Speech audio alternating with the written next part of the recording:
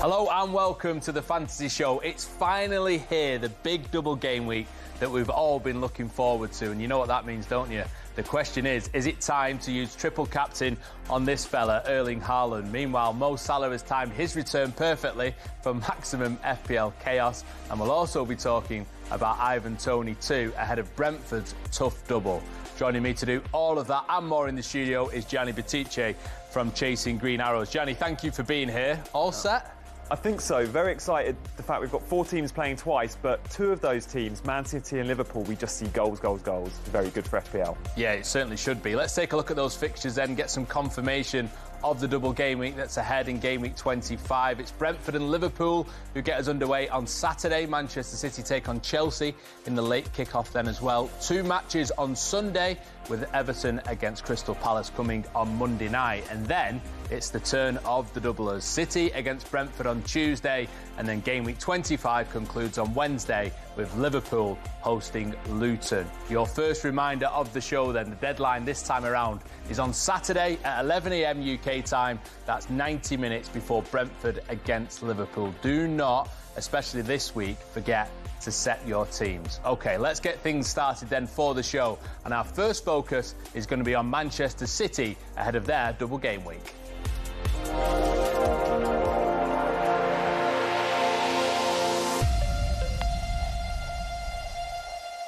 Only one place to start, and that is to have our focus firmly on Manchester City ahead of their double game week this week. We've got a guest to do that as well. We're joined by Holly Shand from Fantasy Football Hub. Holly, thank you for joining us. We're going to talk a lot about Haaland and the triple captainship later on in the show, but let's focus at the moment on Phil Foden and Kevin De Bruyne. Do you think it's essential to own at least one of those this week? Yeah, I think we need to be doubled up on that City attack. Obviously, Haaland's going to be overwhelmingly popular, not just in the team, but as captain. So doubling up at least by having a De Bruyne or Foden's definitely going to give you a boost. I think if you're going anywhere, consider that triple up as well, because both of them are banging form at the moment. They seem to be playing plenty of minutes and both capable of a big call this game week. Yeah, it's a mouth-watering prospect for FPL players, Gianni, because not only is there a good double game week, but unlike Liverpool, City don't blank in game week 26, so you can indulge as much as you want and not have to worry. Yeah, you really can. You can set them in your team for a good stretch. And it's 2 home games, the double game week, which we absolutely love for City. They're a different beast at home. Even in the corresponding away fixtures against Brentford and Chelsea, they clocked 7 goals. Yeah. I mean, triple City attack is looking very tasty this week. Yeah, and even looking ahead, obviously, game week 29, there's maybe a little bit of a question mark on that, but these next 3 look great. 27 and 28, we can worry about a little bit later, maybe, because they're 2 tough games, aren't they, possibly? Yeah, but even so, you know, Man City look like they'll score goals against anyone at the moment. They're averaging over 2 goals a game, and after that Bournemouth game, there is an FA Cup game against Luton, so some of the big names could be rested. I wouldn't be too worried about fixture congestion. When Pep's got his favourites and they're fit and they're playing well, they start every week. Haaland, Rodri, De Bruyne when fit. Foden at the moment seems really reliable for minutes. Yeah, OK. Holly, a lot of players will own them already, but some people will be looking at it and thinking, right, do I want Phil Foden or do I want Kevin De Bruyne? It's a tough question, but if you had to pick, here's a comparison to help, who would you go for? I think I'd just go with Kevin De Bruyne because I just feel like he's got that higher ceiling. I've got bad memories of not having him in double game weeks where he's absolutely delivered a monster haul. So I think of the 2, he's probably the one that I want the most. However, you've got to bear in mind the difference in price as well. So if you can only get to Foden, that's absolutely fine as well. I mean, looking at that, Gianni, it looks like Foden scores the goals and De Bruyne supplies him in the last 4 game weeks. But you have to remember that all 3 of those goals came in the game week when he was on your bench. Yes, against Brentford away. So I hope sorry to bring it up again. He'll definitely be my 11 this week. But Foden has become more of a goal threat. Like, there's no doubt about it. This is his best season, I think, in front of goal. And Pep's rewarding that with starts. He's got so many routes to the team, whether he's playing wide either side or Pep has been quite vocal, as has Foden, about wanting to play more centrally, have more responsibility. And when he's in those central areas, he's a much greater goal threat. Julian Alvarez was rested for the FC Copenhagen game in the Champions League. Does that concern you at all in terms of the minutes for Foden and De Bruyne? I mean, when Haaland was out, when De Bruyne was out, Alvarez was absolutely set and forget in that team. But now these guys are back, I think Alvarez is vulnerable. If I had him in my team, would I sell him? Probably not. But he's definitely not a buy this week, Alvarez, and he's definitely vulnerable for one, if not two starts. I'd be surprised to see him start both. OK, that's the forwards and the midfielders then, Holly. What about the City defence? If you were looking to invest there, where would you go? Nathan Ake is the one to buy for me. He's actually City's highest scoring defender in the game this season, got the most attacking threat and goal involvements. I'm just not that confident on clean sheets for City. They tend to concede a sloppy goal per game. 6 clean sheets this season, 4 of them have come at home. So Ake's an easier way to get to that triple up on City. So if that's the only way that you can get the triple up, then go for Ake. But if you can try and squeeze in the triple attack, I think that's probably going to be the one that yields the most points.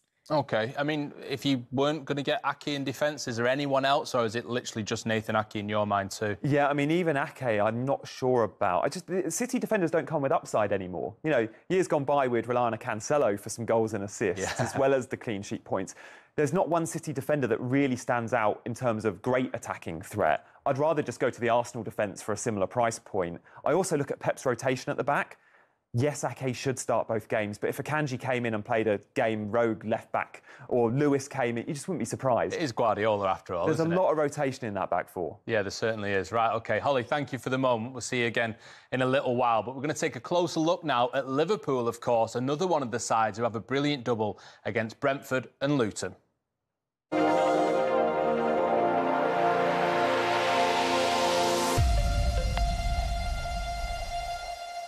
Yes, lots to discuss and debate regarding Liverpool ahead of their double game week, and we needed a Liverpool expert, a Liverpool fan to join us. We've got Lee Bonfield from FPL Family. Lee, thank you for coming on. If it wasn't hard enough working out who to own from Liverpool for this game week, Mohamed Salah has really stirred the pot with his reappearance in training this week, hasn't he? Yeah, fantasy football has a way of doing this to us, doesn't it, Ian? You make your plans and then we get a Salah-shaped spanner in the works. But I don't think it's going to change my plans too much, I have to say. I think Klopp and Liverpool and Salah himself, they've all got to be pretty careful with hamstrings. It's the sort of injury, look, I'm no doctor, but I know, and we've seen before how hamstring injuries can reoccur when players come back a bit too quickly. Liverpool up against some pretty physical sides, Luton in particular. So with the League Cup final on the horizon, I wouldn't be surprised to see Mo get some minutes, maybe off the bench. Klopp likes the momentum, he likes the rhythm in the legs, and he'll certainly want that for Mo ahead of the League Cup final. But I see off the bench, I see substitute appearances, so I'm not convinced he's going to get the starts. I think they're going to be careful with him. OK, yeah, it was, of course, earlier on in the week where we saw that sight of Mohamed Salah back in Liverpool training. As to how much of the training he was actually taking part in at that point, that was the question mark. I mean, people already own Darwin Núñez and Diogo Jota, or there might be players looking to invest in either of those two. Which way would you go with this Liverpool team? Yeah, I'd be very happy with Jota and Darwin Núñez. They are 2 players I own. I'm not looking to make that switch. I mean, in Salah's absence, Liverpool haven't been short of goal threat. No, not at all. Jota and Darwin have stepped up, and I like the fixtures in the double. They're really high ceiling returns for 2 mid-priced assets. Getting a Salah in your team often requires surgery. 4-point hits, selling very good players. I'd be sceptical on that move this week. So if you didn't own Jota or Darwin, would that Salah factor affect your thinking in buying either of those 2 assets this week? I'm not sure it would. I still think it would be a good short-term call to bring them in. We have to bear in mind Liverpool don't have a fixture in 26 though, so there's a good chance if you buy a Jota or a Darwin, it is really just for the double game week, and then you might be looking to offload, which I think is fine. OK, Lee, do you agree? Would Salah's reappearance put you off Jota or Darwin Núñez, or Luis Diaz even, in fact, who we've not talked about? No, I don't think it would put me off them, Ian. I agree with Gianni. I think, listen, since Mo's been out, you're right, we've been scoring pretty freely. Particularly Jota, he's really stepped up in Mo's absence, isn't he? And I think outside of Mo, he's probably the best finisher at the club. 1 blank in his last 6, including that pretty infamous 19-pointer that he got against Bournemouth a few weeks ago. Although I have to say, having said that, that Darwin hit in the woodwork 4 times against Chelsea also sticks in my mind. And I'm convinced that one day Darwin is going to get a 25 to 30 pointer for us in FPL, but I couldn't tell you where that's going to come. So if you wanted the safer pick of the 2, I think it's Diogo Jota. Probably go with the Portuguese. Yeah, OK. One day, Lee, is probably something we've been saying since Núñez appeared in the Premier League. Let's take a look at the Liverpool fixtures then. A reminder that they do blank in game week 26. So there maybe Gianni needs to be a little bit of an awareness of that if you're looking at making moves by bringing Liverpool players in and going big on them this week? Yeah, I mean, if you're not looking to use a chip in Game Week 26, you're going to be faced with no Liverpool, no Spurs, no Chelsea, no Luton. That's 4 teams, popular FPL assets in that team. So which ones will you have to compromise on? I think many will be looking to sell Liverpool players. I mean, no doubt that Game Week 27 fixture is good against Forest. Is that a reason to keep them all? Maybe. Is that the week Darwin goes and gets his 20-pointer off the back of us all selling him? Maybe. But then it is Man City after that. And then 29 again, we don't know about because of the FA Cup. So I think Liverpool as a short-term punt are brilliant. It's a great double game week. But long-term, I'm not so sure. OK, and if that wasn't enough of a dilemma for us ahead of this double, we've also got the issue now with Trent Alexander-Arnold as well, who sounds like he will be missing at least this double game week. If you are a Trent owner, do you just go to Virgil van Dijk and play it simple? What's you thinking? If you own Trent, you simply have to sell him now. Looking at those fixtures and the blanks coming up, you need to offload an expensive asset. Lots will look at Robertson and Van Dijk in the same team. Others might want to go down to a 4 million defender, 4.5 defender, and boost the midfield and buy De Bruyne, for example. Bradley, somewhere at the back of my mind, looks like a high upside pick this week.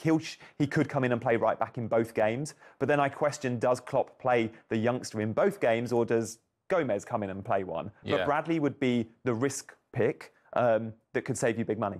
OK, Lee, obviously you know Liverpool well. When you're looking at the options from your team as replacements for Alexander-Arnold, is it there that you go, or do you think we should be looking at other teams, maybe with future game weeks in mind, considering the blank is coming right up in 26 after this double?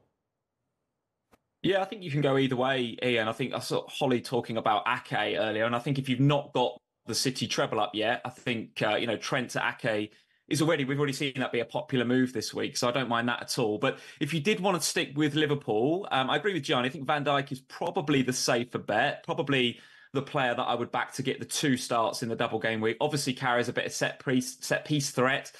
We know Burnley are weak from set pieces as well, so I don't mind that. But I think Robertson is a really fun pick for this double game week. I really do. He's only owned by 3% of FPL managers. Probably going to take his fair share of corners and maybe set pieces. No Trent around to take those. And I don't think Dominic Szoboszlai is going to be fit either, certainly for the first game. So just coming back from that shoulder injury, I have a little bit of doubt as to whether Klopp will risk him in both games. Again, physical teams that he's going to be coming up against, particularly ahead of that cup final. So it comes with a little bit of a health warning. But like I say, only owned by 3%. So if you go there and you get, a clean sheet and an assist in a game from Robbo, you're talking about maybe an 8, 9, 10 pointer. That is a brilliant differential for those that are brave enough to do it. Yeah, Robertson was my differential pick on the Fantasy podcast this week as well. Thank you for the moment, Lee. We'll be back to you in a bit as well. But we're going to take a quick break now. In part 2, we'll be discussing the other doublers. That's Brentford and Luton. And don't worry, we'll also be chatting about the triple captain chip too. See you soon.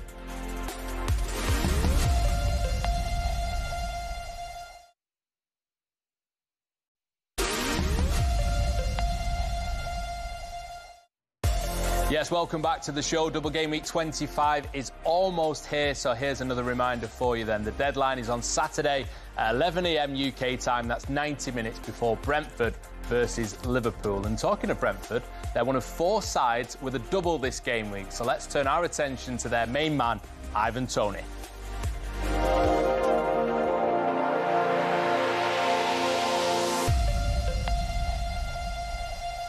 Yeah, we've done Manchester City and Liverpool, but we mustn't forget, Gianni, there are 2 other sides doubling this week. They are Brentford and Luton. Ivan Toney is probably the standout option, I guess, from those 2 sides. Yeah. The fixtures are tough, though. What are you thinking? Yeah, they are, although Brentford do seem to be a team that are fairly fixture-proof. Will they win the games? Maybe not, but they're a team that cause big teams problems. Toney does as well, personally. They seem to score goals against these big teams, and Toney doesn't need many chances. He's such a clinical finisher, and Brentford always produce big chances. They're a team that produce big chances en masse, in fact. And Toney, as I said, so efficient. So, yes, the fixtures are tough, but he is such a reliable asset. And since he's been back in the team, we've seen he's been scoring goals, getting assists. You used the word reliable there. That's important as well, because we can rely on Toney. We know this for definite, that he's got a fixture in Game Week 26 when a lot of teams blank, and there's a guaranteed game in Game Week 29, which, of course, clashes with the FA Cup, where we're going to see a lot of teams missing out in that game week. So there is reliability there for him. That's a big plus in his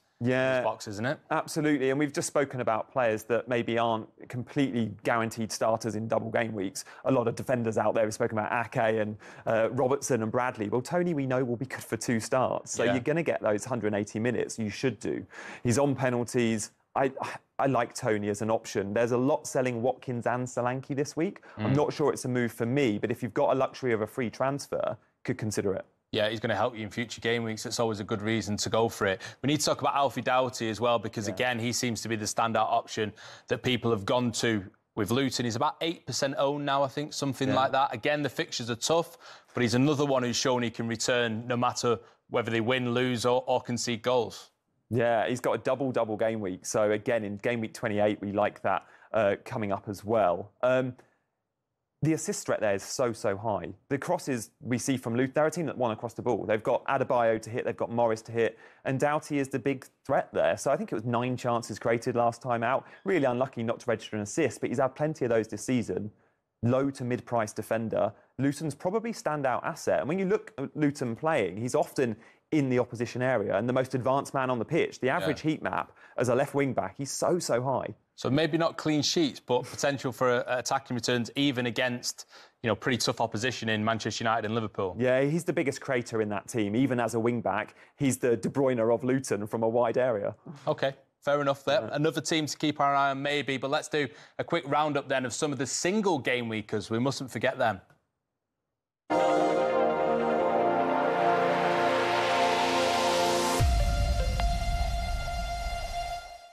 Lots of talk of doublers this week. We've been doing it on the show, certainly around the community as well. There's been lots of focus on the double game weekers, but there's lots of enticing single game weekers as well that we shouldn't forget. We're bringing back Lee and Holly as well to talk about this. Pedro Porro's the first one on the agenda, Gianni, then. Maybe a bit of an injury doubt. Yeah. We've got Wolves at home. Keep or sell?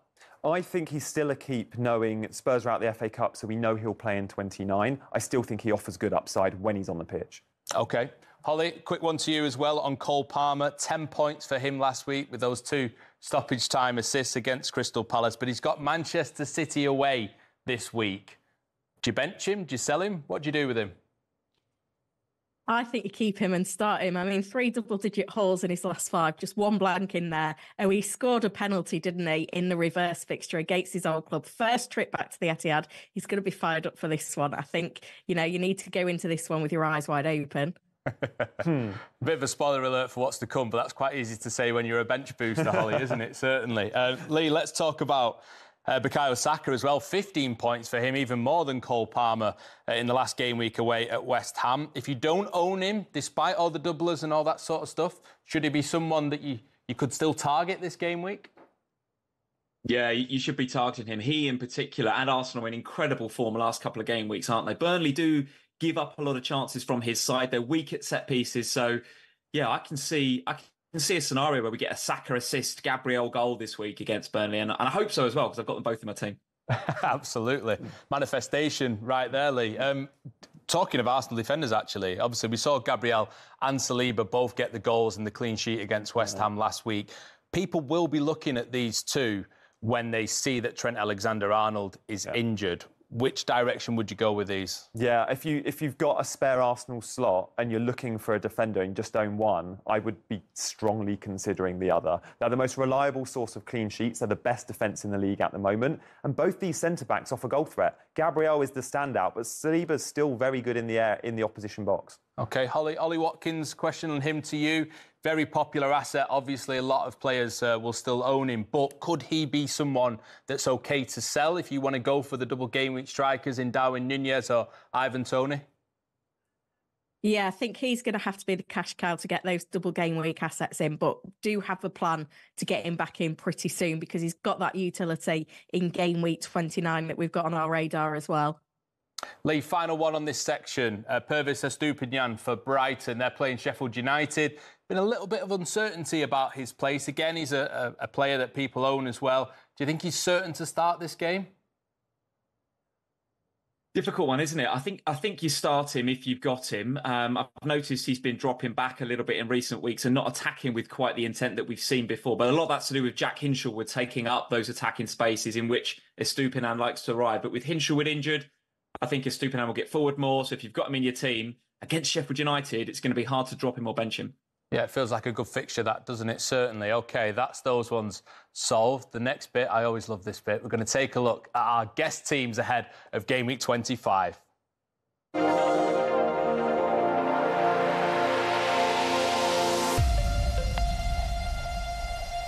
Team reveals time, and we're going to break with tradition once again for Holly Shan, because Holly, last time you were on, you were playing your wild card. This time around, you're also going in a different direction, I think, to everyone else. There's going to be a lot of triple captainers on Erling Haaland this week, but this side, you are thinking of bench boosting. Are you definitely going for it?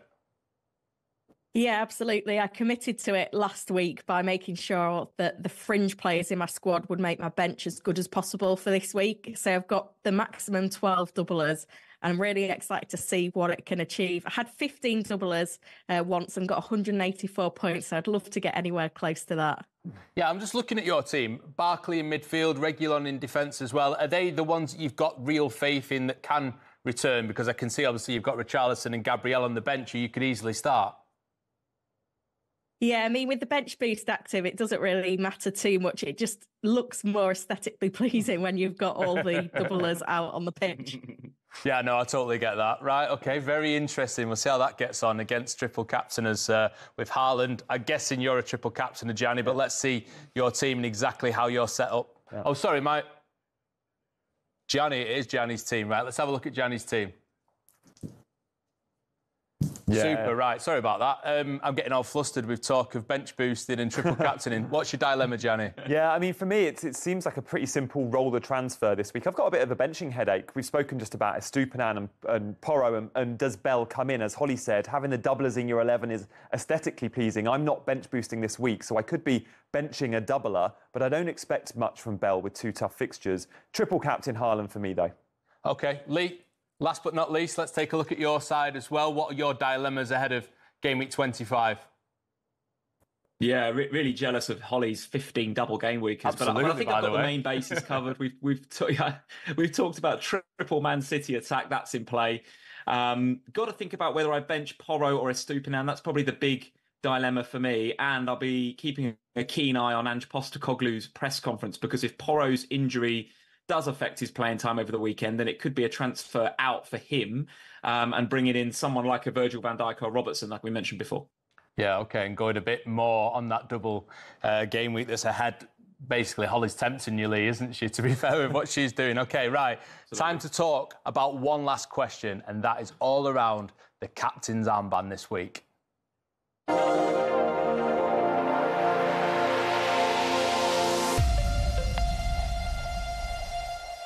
So I think we've established by looking at these three teams that everyone is going to captain Erling Haaland this week. The real question this time around, Gianni, is it triple captain? Yeah, I think it has to be. I mean, Man City with 2 home games seems too good an opportunity to turn down. You then add in the fact it's Chelsea and Brentford, 2 goals they've scored well against already this season. And of course, later in the season, yes, Man City might get a double game week, but it will be a trickier double game week, and we'll have the complication of, I think, even more fixture congestion. So we'll worry about minutes. But at the moment, if you're going Haaland this double, it feels fairly safe that you're going to get 2 starts against 2 good teams. Best player in the game. Yeah.